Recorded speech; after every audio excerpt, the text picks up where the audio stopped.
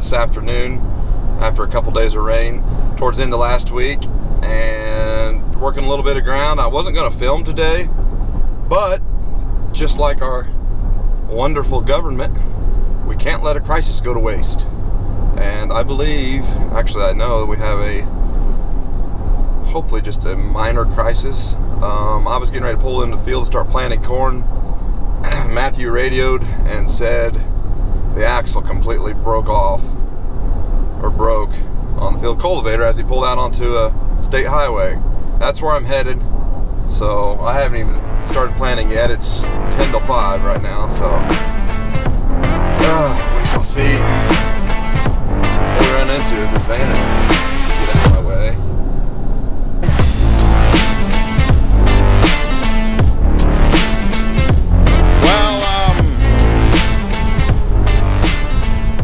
That's not supposed to be like that. I didn't hit anything. Something just decided to give way. I was making the turn nice and slow. I was looking back, and right as I was straightening out, it just came out from underneath of it. Yeah. So I'm out on the highway by a little bit, but there's no hills or anything too close by. So we'll get this figured out.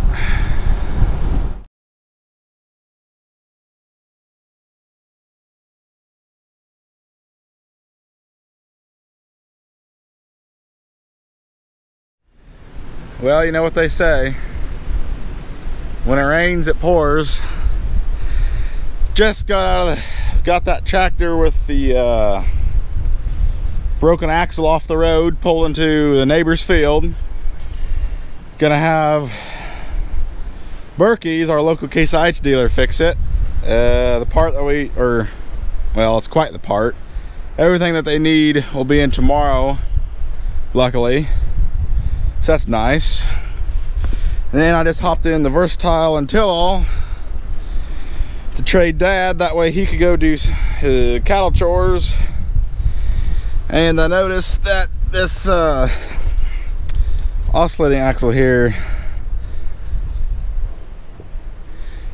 it's not supposed to be like that. So we'll get this taken apart tonight, go get parts first thing in the morning, be back at it. Well folks, what a day. We got done what we needed to on this Tillall for, well, all that we can get done. 8:30, finished up right before dark. So I want you guys to remember what this looks like. Okay, this is what it's supposed to look like. I originally just showed you guys the one, but this other one was a little loose as well, so we decided, well, if we're gonna have this one taken apart, let's go ahead and tear apart the other one, replace it, because it would eventually go bad. So there was a bearing that was on that shaft that was going out, but on this one, the original one that I saw that went bad, it's a little bit of a different story. As you can see, the whole, I think they're called beams, they go right here, we had to take out. I had unhooked the hydraulic cylinder from the pin, because on the other one, we cannot get the pin that goes through the back part, through the walking tandem, out. Most likely the reason is because it was going out, so it was wearing the pin where it was not supposed to and put grooves in it, and we were unable to drive the pin out. So Dad and I had to load up that whole thing, and that was quite the job. We'll tear into the rest of that tomorrow, get that one pin pushed out. I'll show you guys that process. Then we'll go down to our local Landau dealer, get the correct parts, and hopefully we'll be running before lunch tomorrow. Good morning, everyone. So here's what we're dealing with the Tillall bearings. This was the second one that came out just fine, and there is what's left of, well, this bearing's basically mainly intact, it's just going out. So drive out what needs to be done. Dad's on his way to get parts. So get that one driven out of there. And then this one over here was the one that was giving us troubles. As you can see, we've got that whole arm pulled off of there. And we cannot get this spindle to come out, which is what this oscillating axle pivots on. So I'm gonna set it over there on the welding table and use a bigger hammer and see what happens.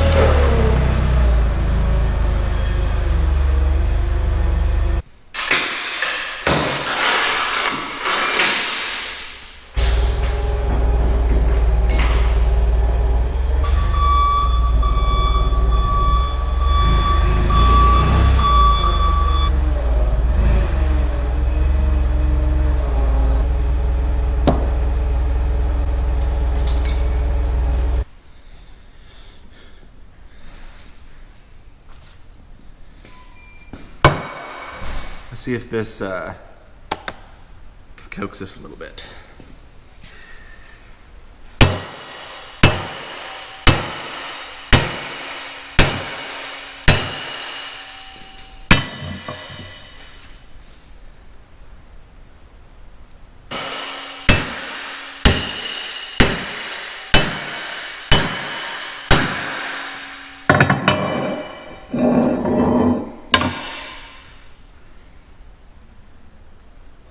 Well, it would not drive out.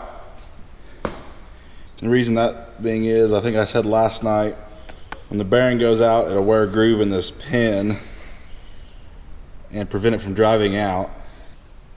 So when you have stuff that doesn't come loose, you make it a liquid.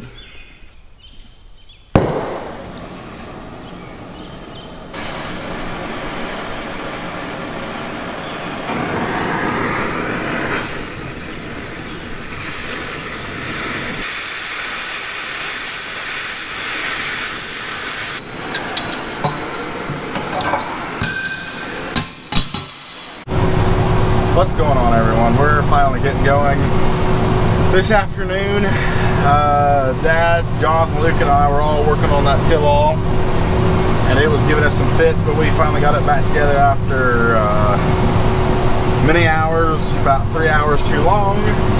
But hey, sometimes that happens in farming. Sorry I didn't film any of it. We were trying to get it going as fast as we could.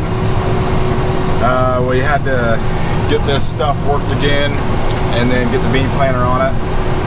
And then since the cultivator's still down, we had to stop working corn stalks and send that till-all to work some bean stubble to get the corn planter going, because we got about a day left of planting corn, so we just want to go ahead and get that out of the way. So we're finally planting beans. This was standing corn stalks that we were unable to get worked or sprayed last year, so we had to work it twice. It actually worked up pretty nice. Not too shabby, a little chunky, but not bad. Put the beans in a little deeper, put a little bit more pressure on the closing wheels, and it seems to be working fairly well. Well, I get to call it an early day today, thankfully. I got that 60 acres I was working on done. Dad and Jonathan are currently working down some more stalks. We're gonna wait to plant it till tomorrow morning, I think. Let it air out a little bit because it's still heavy. Dang, unworked ground, giving us fits. All you no-tillers out there probably giving us a bunch of crap, but hey. So I'm gonna take this back to the shop, fuel it up, grease it, and then head home. I do appreciate you guys watching another video here at Taylor Farms. Please comment, subscribe, let us know any questions you have, and we'll catch you at the next one.